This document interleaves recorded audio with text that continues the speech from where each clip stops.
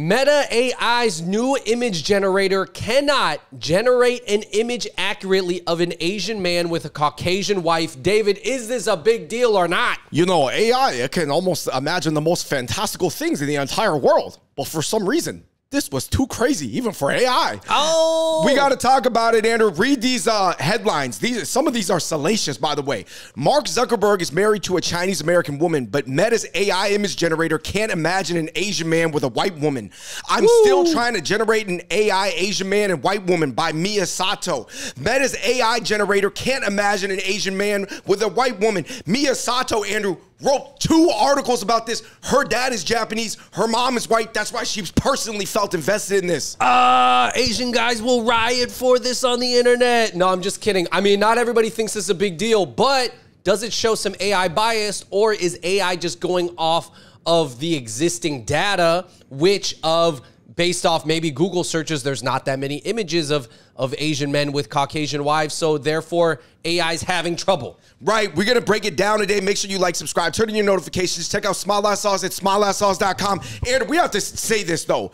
It is true that originally when this article was written by Mia Sato, who's a Hapa, her dad is Asian, her mom's white. That's why, like I said, she's like trying to imagine her family. Right, it couldn't generate her family. Like she was saying, if she typed in Asian girl with white guy, there was 100 results that popped up in about 30 seconds. And literally, she just could not generate an Asian guy with a white woman. Andrew, since she wrote this article over a week ago, Meta AI has updated its servers. So she launched a revolution. Right. Well, I guess this is humans helping make AI better. Yeah. You know, like AI is not perfect. So here's the question. Did the AI not have the data sets? Because it's just obviously statistically way more likely for an Asian girl to be with a white guy than the other way around, right? Asian guy with a white girl. Or was AI actually biased? Was it programmed by some nerdy white guys who hated to see it? Or what was the reasoning, Andrew? The internet spiraled into like 100 different theories. All right. But first of all, when you did type in Asian man with Caucasian wife, and then it came up with a clearly Asian woman. No, yeah, it did. It did pop funny. up like a Hapa woman. She was clearly, she's Asian. She's Asian. She's Asian for sure. But anyways. I cannot imagine it. I've never seen it walking around San Francisco or Seattle. Dang, the one question that would stump ChatGPT. I guess, David, let's get into the comments section. Do you have any takes of your own right now? What are your thoughts? What was your feeling about it? Is it a big deal, or should humans speak up and help make AI better and correct AI? Yeah, shout out to Mia Sato. I do think it shows you that you need a girl who's half white who's going through this exact situation, because it offended her because her dad is Japanese. Right. No, but I'm saying you need people where it's like personally impacts the Hapas and they can't imagine their family. So obviously, Mia Sato, shout out to her. She loves her dad. That's why she's like fighting for him, right? Right. I do think it's interesting that a lot of people are trying to twist this into so many different dynamics, Andrew. Some people try to use it that further evidence that Mark Zuckerberg is evil. Is that yeah, of course. You know how that's I think that's a reach. That's a narrative on the internet right now, right? Other people are saying that AI is clearly not that smart, right? But other people were saying that clearly AI is really smart because it's something you don't see in real life either. It turned into a wokies versus incels thing. Some white guys were saying, no, it's just a coding issue. And then, of course, Andrew, it descended into a lot of discussions about why does society value Asians or white Hapas over Blasians?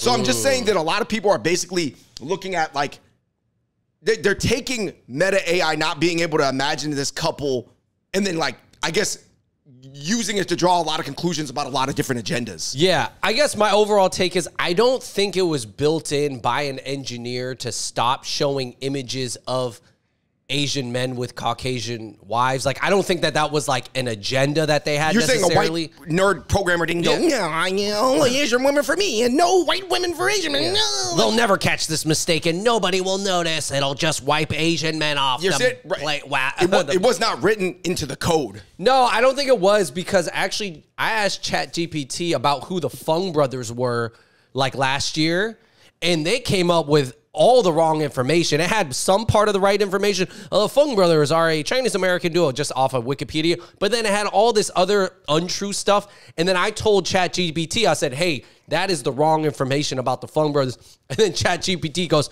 oh, I'm sorry. Thank you for correcting me. You know, so I think that there is some part that humans need to correct AI. Obviously, there's not engineers around the clock looking out for Asian dudes, but I think the photos on Google are just not there. There's not enough on Google.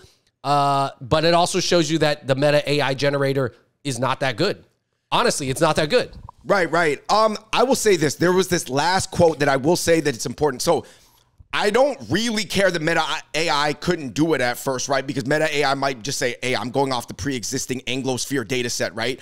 But I do think I'm really happy that it changed by people pointing it out. Right. You know why? Right. Because when you see imbalances in media representation, Andrew, it seems like it can be overblown. But there's this quote from this magazine, Plan A magazine. The importance of media representation advocacy can be overblown, but the importance lies in the fact that pop culture representation is often the only way to definitely point at everyday social inequities that can't be verified otherwise. So it's not like that. Obviously, media representation is everything. Obviously, your real life is more important, but sometimes to talk about social inequities, that's the only inequality, social inequalities. Media representation is the only way you can almost show it. Not everybody's living out in big cities seeing a trillion reps every day, right? You know how some people are like, is that true? And it's like, well, no. Well, you just could point at the one constant thing that's constant across all the cities, which is the pop culture. Yeah, no, a lot of non-Asian women who grew up around Asian guys have no bad images of Asian guys, have dated and mixed with Asian guys for many decades now. But it's like, if you don't live around Asian guys, then the media representation matters. Right. Anyway, comments section. Somebody said it's about the IRL data set that AI pulls from. Okay, so that was like a lot of comments from like the tech people. Andrew, this Latino guy came in and said, I blame it on liberal whites who are always trying to correct everything through fantasy AI. Because a lot of people were saying that, for example, Andrew, when you wanted to look up German soldiers or European kings, originally Google's AI was making them all African. Right. So then they were like, why is everybody trying to fix things through the fantasy world? How is that going to fix real world inequities that still exist in 2024? Yeah. I mean, obviously, I don't think this AI generator mistake or inaccuracy really, that's a symptom of something that wasn't going to change the world. That wasn't like the media representation that was going to change people's perceptions of Asian men. Right. But I guess this led into a whole discussion because this Latin guy was basically saying, like, white people tell us to use Latinx and we don't even want to use it. And we're actually Latino ourselves. And he was like, why is everybody like trying to like police these like worlds that are not even their own anymore because they know better? Right. Somebody just said AI knows that Asian doesn't only mean East Asian. But here's the whole thing. Basically, when AI is trying to imagine an Asian, Andrew, AI only goes off how the Anglosphere views the word Asian. That's why it's like a Chinese, Korean looking guy or a Japanese guy that pops up when you type in, show me a photo of an Asian guy in Meta AI. Right, that's true. Like how many of the images are going to come up with even like a Bangladeshi guy? Right. You know what I mean? Like if you type in Asian, it is definitely going to be probably a Chinese passing person. Right, and it kind of goes back to that the AI can only pull off pre-existing data pools and what it's been told to look at. And the data pools weigh so heavily on the East Asian side, especially if you look up searches, right? Because that's in the Anglo countries, that's the perception of the word right, Asian. Because they're only taking from English, Anglo-Saxon data. Because specifically more American. Yeah, probably. Yeah, it's true. So if you're only taking from American data, then you're going to come. I'm not shocked that it came up with this. I believe in England, Andrew, the word Asian is more used for South Asian as well, or even maybe in the past primarily for South Asian. Somebody said, it's not that big of a deal that they couldn't imagine an Asian guy with a white girl. Think about it. They were making all the German soldiers POC from World War II. Right. This is a LGBT gay Asian guy, Andrew, and he wrote a bunch of stuff saying this, saying that Asian men get shafted. I'll fight for all Asian men. My dad was an Asian guy. I know what it's like to be an Asian man in like essentially like the LGBT community. Now, the reason why I thought that this whole string of comments was really interesting, Andrew, is because just like Mia Sato, her dad is Asian, her mom is white, she's fighting for Asian guy representation. This is also a LGBT Hapa fighting for Asian male representation. So I'm saying that sometimes you need guys that are not straight Asian guys to fight for straight Asian guys.